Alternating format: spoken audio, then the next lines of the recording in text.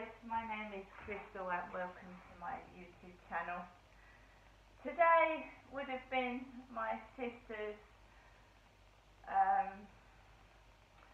think 47th birthday. Amanda would have been 47. My sister Amanda was 7 years younger than me. My brother didn't live till 2 months old, so I never met my brother, Dylan Mark. I didn't meet Dylan because my brother Dylan was born in 1967 before I, Genestra Crystal, was even born. So when my brother died in 1967, I wasn't even born, so I never met Dylan, right? So like every June, July, so I do remember my brother. My brother Dylan would have been 55, the same age as my ex-husband. My ex-husband is 55 this year. I'm 54 this year. So today, July the 5th, my sister Amanda would have been 47 years old. 47. So what do I expect, you know? What do I expect on July the 5th? Well, I expect to have a nice quiet day where I light not only a candle for my sister, but for my brother Dylan, who I don't even know where his grave is. I've not been told. I can't lay flowers. I don't know exactly where it is, where my brother's resting place is. I don't know. I've been told certain things, but I don't actually know. A lot of truth has been withheld from me, and you know, I find it out in drips and drabs and stages. Yes, I would like to lay flowers on my brother's resting place, but I've not even been told exactly where it is. I don't know where my sister's ashes are. I don't know where my sister was cremated. All I was told is I can't get there because I haven't got a car, and you can't get there by train, so you need a car to get there. I can't drive, and no one has offered to even take me to where my sister was cremated. Right? So I can't lay roses on my brother's resting place. I don't even think he's got a memorial stone or anything to say where he is. My sister has not got a stone or a plaque that I can go and lay flowers on, and my dad is been cremated and his ashes have been scattered across Bluebell Hill Cemetery in Chatham. Right? Apparently there is a rose and a plaque, which obviously at some stage I'm going to photograph, film and see, to show you that my father, Derek Trower, is dead. Right? This world can be a wicked, evil life. It can be terrible, it can be destructive, and I have had misery upon misery upon misery. I lost my brother, I lost my sister, I've lost my dad. Right? July the 5th would have been my sister's birthday. Right? So what's happened this morning? My mother Jennifer's just rung. Not for me to go up there, because I had a shitty day yesterday, and I've got no money left. I've got food, because I bought food, I'm not stupid, so I'm sat here with no money. The neighbours upstairs kids have woken me up just gone 5 this morning, and she's rung me up, Jennifer, to say to me, I hope you have a good day. And what is that supposed to mean?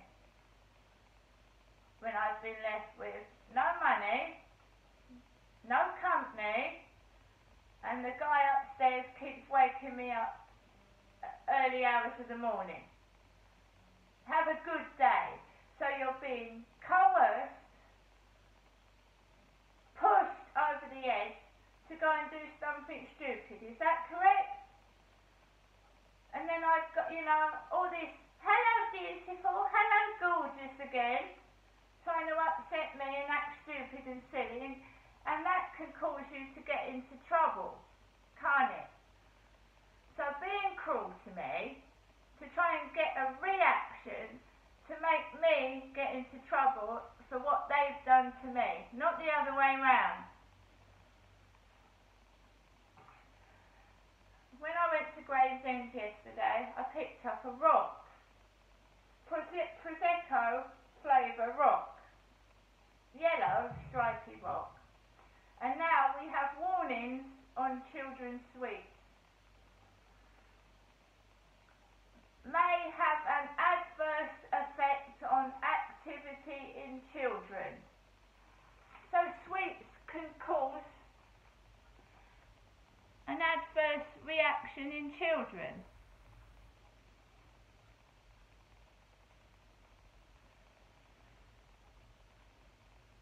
May have an adverse effect on activity in children.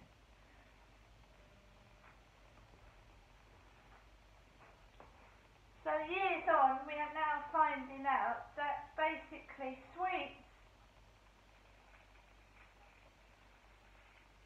are harmful. Sweets.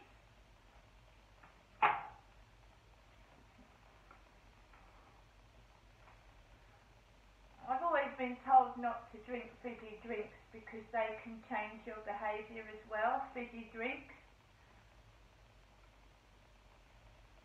The dentist told me not to drink fizzy drinks. It's not very harmful to your teeth, all the sugar. So today probably isn't going to be very pleasant at all. Again, my mother said, I can't hear what you're saying. So it was a one-way conversation. She just spoke and couldn't hear a word I was saying. Have a good day.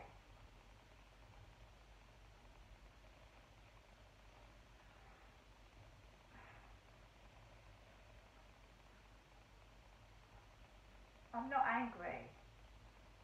I've got no money to go out. I have not. I have spent every penny yesterday that I had. And yes, it is my own fault. I can stop myself from buying things.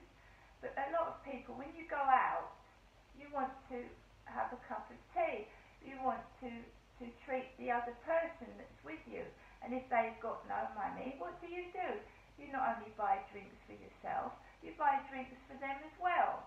So I didn't have a lot of money yesterday, and what money I did have, I shared with someone else. And now I have been left with nothing. But am I complaining? No.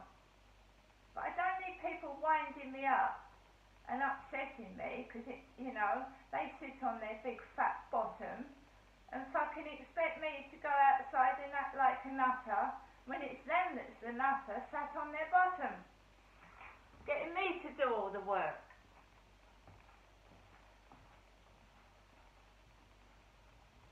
There's no point beating around the bush, being nice to these people when they're being cruel to me.